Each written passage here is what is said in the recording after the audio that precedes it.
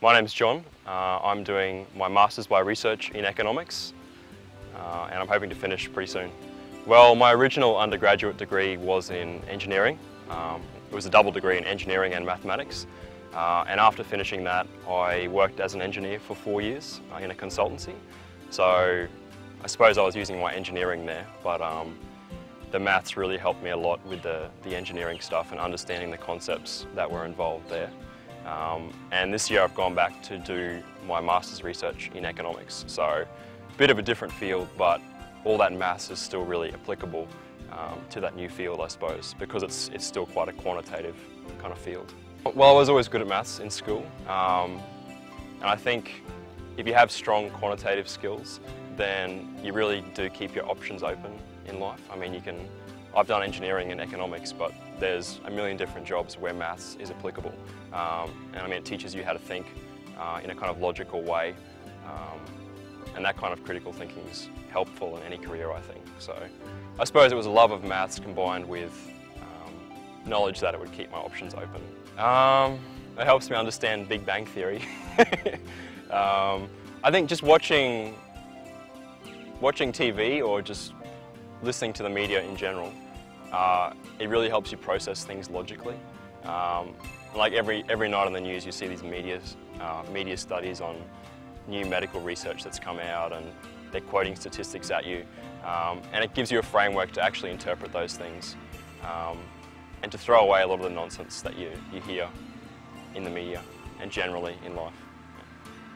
My grade 11 maths teacher, Mrs. Kelly, she was pretty inspiring. I suppose the fact that she used real world kind of problems when she taught maths, that kept me interested in mathematics for sure. She didn't just abstract it from reality and make it into equations and abstract kind of things, so that I suppose helped fan the flames of my enthusiasm for maths. I think using real world problems to teach maths is definitely a good way to get students interested.